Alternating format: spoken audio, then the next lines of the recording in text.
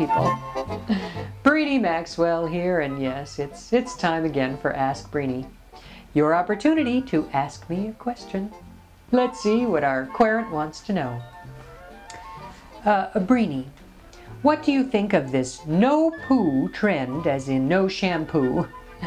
I want luxurious locks, but is this wise?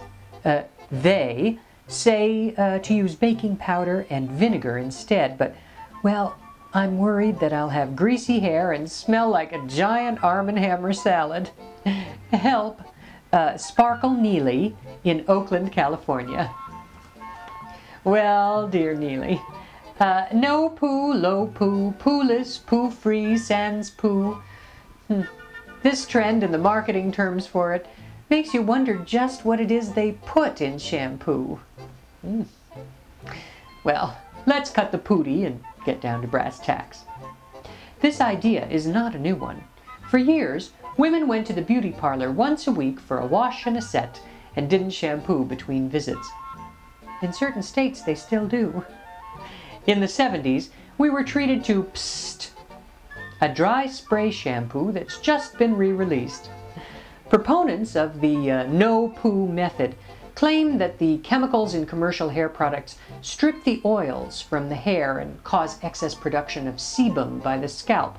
Experts say that eliminating shampoo and conditioner from your routine will leave your hair greasy for 5 to 7 days, but it will return to normal after that.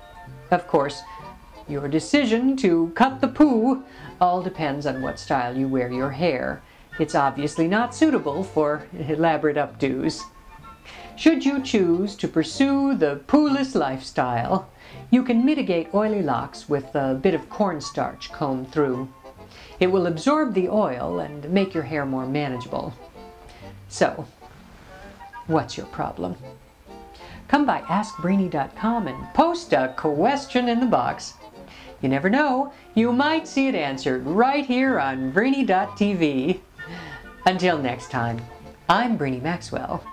Bye now.